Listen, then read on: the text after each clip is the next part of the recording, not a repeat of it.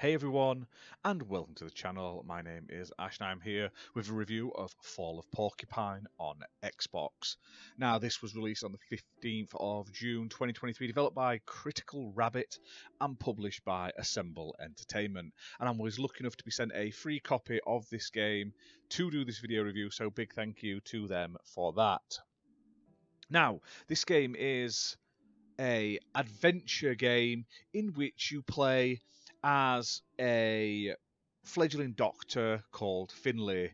Now, he starts at St. Ursula's Hospital in a sort of like small town called Porcupine.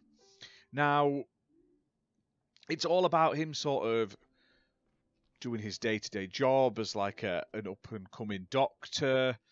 He has an accident right at the beginning of the game, and it's all about him sort of getting back into work. And basically, it's like this idyllic little town. Everyone seems to be really nice and friendly and stuff like that, but not everything is what it seems. So it's a very narrative-heavy game, and at times this game absolutely soars, and at others it just falls a little short of being as great as it possibly could be. Now, the first thing that stands out to me is the absolute gorgeous art style. I love the look of the game. I love the character designs, how they're all different types of animals and stuff like that. I love the characters in the game. They're well written. You have a load of co-workers and you get to know them quite well, and they're your friends, and you really sort of get to know a lot about all of the sort of major residents of this little town. You're able to interact with them, talk to them, grow your relationships with them, and that side of this game is fantastic. Now, on the other side of the game, while the story is very interesting, it starts off a little slow, and then a certain point in the game, it suddenly sort of ramps it up to 100 in terms of like everything gets thrown at you straight away. And then afterwards, it sort of just comes to an abrupt conclusion. Now, I don't want to spoil the game because the story is the main part of it. You just feel like there's not enough resolution. There's too many threads left hanging at the end of the game, and you just sort of like, what happened about that, and what happened about that, and that person. And it's just a shame because, like I say, it builds and builds, and I just don't think you get the resolution you really, really need from the end of it. Now, it's not just narrative in this game. There are also a whole host of mini games to find. Some of these are absolutely stupidly easy, then some of them are slightly more awkward. But overall, like I say, they are a fun little break to the very sort of dialogue-heavy gameplay that you'll find in this game. And I don't mind the gameplay. Like I said, there's a lot of discussion, a lot of back and forth between all the characters, and I'm all for that.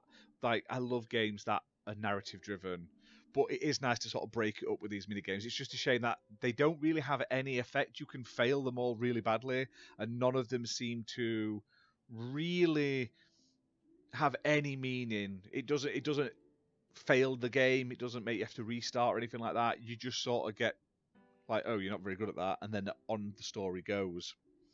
Now, the characters, like I say, are all well written. I enjoyed it. The soundtrack is fantastic. It isn't all perfect. There are some translation issues. I believe this is like a German or Dutch game originally or something like that. And it's been translated to obviously English. There are a few little sections where it isn't translated perfectly, which is a shame, and there are a few little glitches here and there. I've not had anything that really spoilt my gameplay, but I have seen a few people online say that it has like soft locked their game. They've had to like reboot and stuff like that. And also, one thing you should be aware of, I luckily didn't realize this while I was playing it, but apparently if you look at the achievement list, it kind of spoils the plot.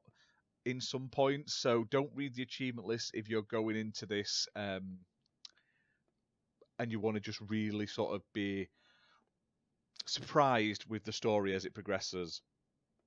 Now, I do love this game. I love being able to explore the environments and stuff. Like I say, you can walk to work every day. There's different routes you can take.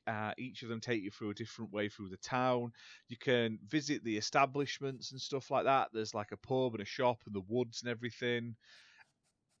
The whole thing is really well done. Like, do you want to take the stairs or do you want to take the lift? You can do that. You can get a bus to work or not get a bus to work, that sort of thing. It's silly. There's also some casual platforming sections that involve jumping and from ledges and over things and stuff, but it's not hard. There's no real like falls to your death or anything like that, so you don't have to worry about it too much.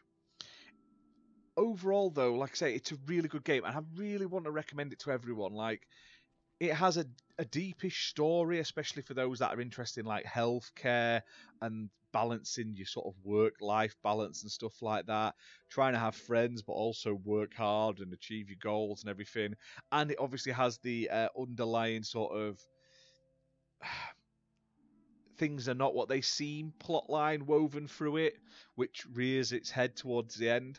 It's just a shame that like the story, while it takes a while to get into, I mean, like, I spent the first couple of hours, and I was in those like first hour and a half and stuff. I was just going to work each day and doing my day-to-day job and stuff. And then I went out one evening with my friends, and I like that sort of gameplay. It then really ramped up, but the last hurdle is the last chapter of the game as such, the last where you would expect it all to be wrapped up into a nice package. It just doesn't give you that resolution you're probably going to want from it. Now, the game is playable on Xbox One and Xbox Series X and S consoles. It's optimized for Series X and S with 4K resolution and 60 FPS, and it's priced at $14.99. So, if you want a really nice looking game with great soundtrack, great dialogue and stuff like that, but you unsure of like how the story ends, you may want to wait for a sale. But story, like narrative driven fans, I highly recommend checking this one out. I had a blast playing it. It's just a shame the ending left me with a bit of a sour taste in the mouth when I just want to know what happened next, and there was no sort of like follow up to anything, and that is the worst thing for me in games, especially narrative games, where you get like a bit invested in all the characters and the relationships and stuff like that. But hit that like button, hit subscribe, leave a comment down below if you're interested in this game, and if you've played it, what did you like about it? Like, which characters were your favourite? Like, what did you think of the story? Try not to spoil it in the comments though, but definitely, like I say, check it out. And I believe there's also like a free download that you can play. So this is like a prologue, so I highly recommend checking that out. I haven't played the prologue, so I can't say if it takes place before the game or anything like that, but if you want to get a sense of what this game's like, I'd recommend trying that first, because it's just more of the same. And I see a lot of people sort of comparing it to A Night in the Woods. I've never played that, but I see that a lot. Like, I saw it on Steam, people were saying it. I saw it in reviews before I even got a copy of the game, because I was trying to, like, I was thinking of picking it up myself before even being sent a copy to review. So if you liked A Night in the Woods, this definitely sounds like a game that you're probably going to be really interested in. But than that, guys, thanks for watching. Hit that like button, and we'll see you soon for more content. Bye for now.